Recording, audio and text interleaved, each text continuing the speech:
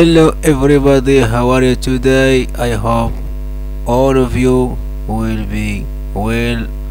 Okay, first of all, let me thank you for watching my video, for subscribe, for like, sharing my video. Okay, let me start by saying a few words about my lesson of today. Our lesson of today is auxiliary verb. We are going to discuss in this video the definition of an auxiliary verb and how to use auxiliary verb in a sentence. So stay with us.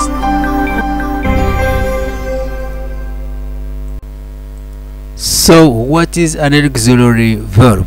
So this is a question to know what is an auxiliary verb. An auxiliary verb is a verb that is used as a helping verbs along with the main verbs in a sentence to make it more meaningful. It is used to alter the tense, mood, or voice of the sentence. Let's dive in this definition. An auxiliary verb is a verb such as a verb to be, to do, for example, and to have, used with the main verb to show tense. Okay, to show a tense, we use this verb to show a tense in a sentence, etc. And to form also a question, to make a question, for example, how are you, for example, or are you okay, for example. Are you okay? We use verb to be, are you, in present to make or to form a question. And negative also, to form a negative sentence. Now let's study some example of auxiliary verb. Here is a list of auxiliary verb that you can use along with your other main verb to perform different functions of auxiliary. So this is a list of auxiliary verbs.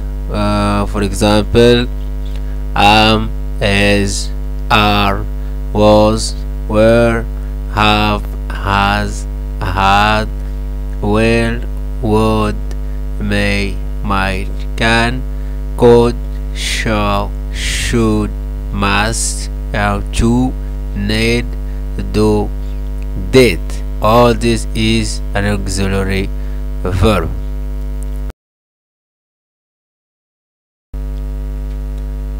Auxiliary verb used to alter the tense of a sentence. There are particularly a few auxiliary verbs that can be used to change tense of action being performed by the subject, a noun or pronoun, in a context.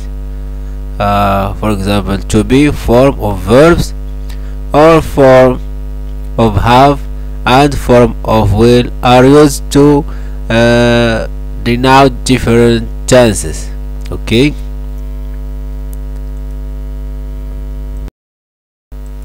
Another rule you should to remember when you're using this auxiliary verb, I mean verb to be, to have, and will, when using the form of to be, make sure you use gerund verb plus ing, form of the main verb, as they are used to indicate continuous action. For example, I'm watching the match. I'm watching the match. They are going to Dubai. They are going to Dubai. Also, Ahmed was drinking water. Ahmed was drinking water. Okay. Also, we're using form of have, situate that you use past participle forms of the main verb along with the different form of have. There are one other thing that you should keep in mind. When auxiliary verb have and been are used together to represent the perfect continuous tense, okay, you use gerund verb plus ing form of the main verb in that particular sentence. For example, let's see an example and we use have. For example, they have come to India after 5 years.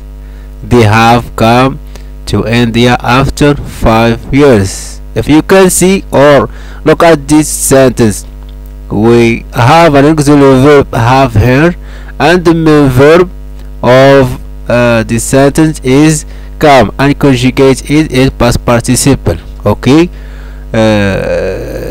if you put have as an auxiliary verb, so the next verb or the main verb sentence conjugate in past participle as seen in this sentence. Also, if you face or if we have two auxiliary verbs, for example have and been in a sentence, so here in this case we conjugate the main verb in present participle. Okay, or we add ing into the main verb of the sentence, as we say here in this example. Look at this example. I have been waiting for my interview's result since last week. I have been waiting for my interview result since last week. Okay, we have here two auxiliary verb to have and verb to be conjugate in past, simple past, and the main verb this sentence is verb to wait, and we are conjugate in past participle here or present participle as present perfect continuous. Okay, we add ing at the end of the main verb of the sentence. And last point you should to remember is when you using the auxiliary verb well to denote simple future tense. Okay, for example, as we have here, she will be attending a parent teacher meeting next week. She will be attending parent teacher meeting next week. Also here we have two auxiliary verb will and to be. Okay, and the main verb of this sentence is attend. So this is a future continuous. We should have two auxiliary verb and the main verb of the sentence to show with tense or to show with action. We don't forget to look at or to study auxiliary verb that used to express the mood or to put a question or to ask a question. For example, verb to do. For example, let's have the verb to do. For example, do your children enjoy watching education films? For example, or in the past, did she complete the work that was assigned to her? Okay, we put auxiliary verb and use it to ask a question and put auxiliary verb at first or at the beginning of a sentence. Also we have a model auxiliary verb can be used also as helping verbs along with other main verbs to emphasize on possibility, ability, necessity, or probability of some action taking place. Okay, let's have an example to understand more. So look at these examples we have here. Can is a model auxiliary verb. Can can you do it? We can ask a question and put can as an auxiliary verb and put and ask a question. For example, another example, I could find some time to finish it by tomorrow. Okay, we have could here is an auxiliary verb. Okay, also we have my is an auxiliary verb, is other auxiliary verb. Let's have an example. As you see here, she might have liked your style. Okay, she might have liked your style. We have my is an auxiliary verb.